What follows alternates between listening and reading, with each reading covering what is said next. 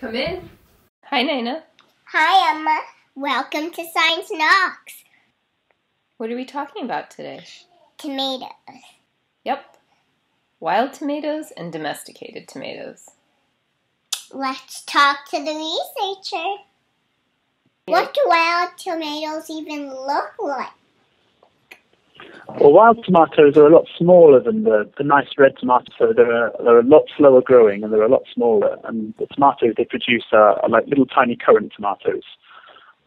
So they're not as good to eat as the commercial tomatoes, but they're more resistant to the whitefly. So they're able to fight off the whitefly and stop them damaging them.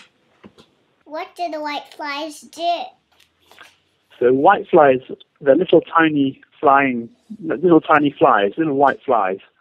And they eat lots and lots of different plants, but they especially like tomatoes.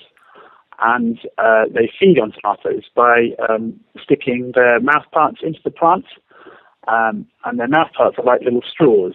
So the whitefly insert the straws into the plant and they suck up the liquid from the plant. And this makes the plant sick because it takes all the fluid from the plant. The plant doesn't have any liquid left. And the whitefly also make the plant sick, so they like how you get a cold. So they almost give the tomato plants a cold, so because they transmit viruses and put them into the plant. How can we use the wild tomatoes to help our tomatoes that we eat? Well, hopefully we can take the part of the wild tomato that makes them much tougher, and we can put them into the commercial tomatoes that we eat. And hopefully we can therefore make the big, nice red tomatoes that we eat a lot tougher and a lot better able to fight off the whitefly. Thank you, Mr. McDaniel.